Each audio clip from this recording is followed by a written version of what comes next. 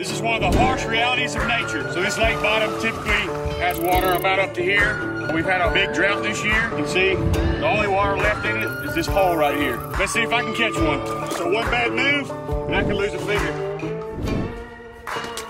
This swamp bed is usually about 3 foot higher than it is now. Because of the record drought we've had in Louisiana, this body of water has all but dried up. Of course, these are alligator gar. These creatures have been around since the dinosaurs, 215 million years. The only way they'll get out of this mess is with a good rain. Got one.